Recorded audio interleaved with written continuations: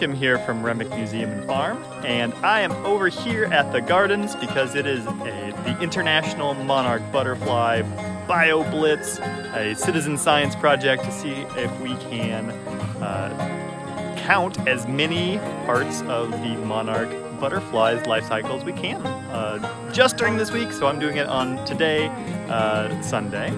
And if you're not familiar with citizen science, it's a great process. There's all kinds of different organizations and programs that are doing citizen science programs. And essentially what it is a group of people getting together and making observations and then recording that data and submitting it. Often this is done through apps on cell phones or over the internet, or you can sometimes file it away by paper, but there's a lot of great apps and things that help do this. But you're helping make all these observations, and it really helps to widen the amount of these observations that can be done. There's only so many scientists that are studying things, and now with cell phones, with wonderful cameras and wireless internet, we can often make observations that really help scientists studying a certain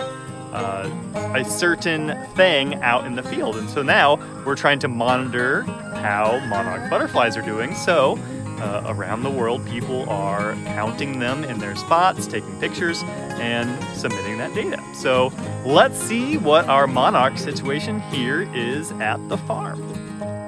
So first up is finding our milkweed, and this is an important plant for lots of different insects, not just the monarchs. Here we have some in with some flowers, and we want to make sure that we plant this in careful places. It can actually be poisonous to livestock and humans if eaten, so we only want it in certain spots. And here you can see the pods, which we actually remove. That way we can plant where we want it and keep it out of the fields. Milkweed is super important, but it can take over a little bit. It can be a little bit weedy, so we take careful care in where we're putting it because it is important, but it also can be problematic on the farm. And you can see here why it's called milkweed. Some of the sap on the inside is very thick. First thing we're looking for are eggs, and these are kind of difficult. They are very small, they're singular, and they kind of look like little hats to me. And unfortunately, you are also, or fortunately, however you look at it, you're going to find a bunch of different types of eggs too. And these are not monarchs like that first picture, but they are still important and very cool to find. Now, what you're also going to see, hopefully, is some evidence, and this will help you find our next stage, which is going to be our larval stage. Of course, we had the egg.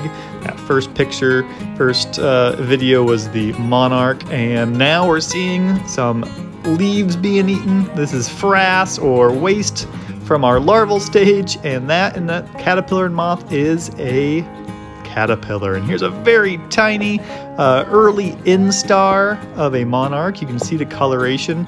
Here's a better older caterpillar, that yellow, white, and black stripes. Now, other caterpillars are going to be found on milkweed as well, and this is a fun find. These are tussock moth caterpillars, still that familiar orange, white, and black color. This actually indicates that they are poisonous to predators. That poison that can be bad for livestock, these insects can eat, and they actually use it for poison. Now this might be the hardest stage to find. This is the chrysalis of a monarch, and I was unable to find one, but here's a great picture.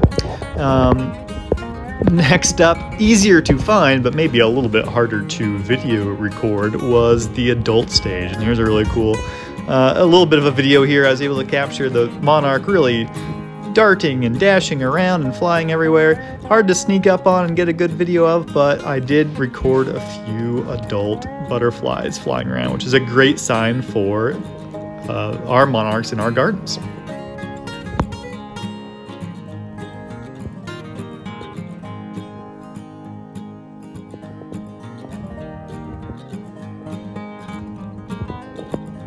Now, the monarch butterfly, while awesome, while in trouble, and a lot of us grow milkweed so that we can help out, is not the only thing we're going to find. Here is a swamp milkweed beetle, which is also found on common milkweed. Not going to be a major problem. It does eat the leaves, of the milkweed, but they're not going to be so numerous that it causes issue. We've also got some milkweed bugs here. They tend to drink from the stems and eat the seeds, which is, again, not too problematic. Here's a different beetle that also eats the leaves, and all of these are natural parts of the ecosystem. We want these all to be here in balance. Here's just a stink bug that's hanging out in the leaves there.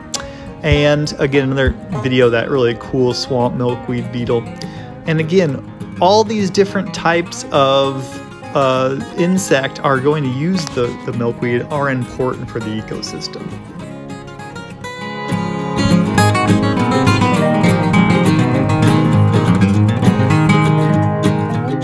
Alright, so between Kaylee and myself, we were able to find 2 adult monarch butterflies. We found 6 larvae, which are the caterpillars, and we found 10 eggs.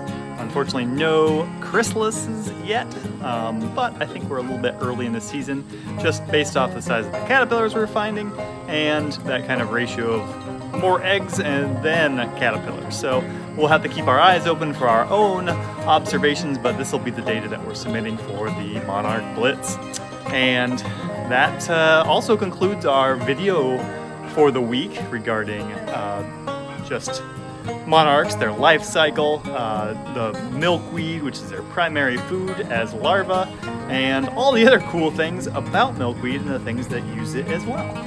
So again, if you liked our video, make sure you like and subscribe on YouTube.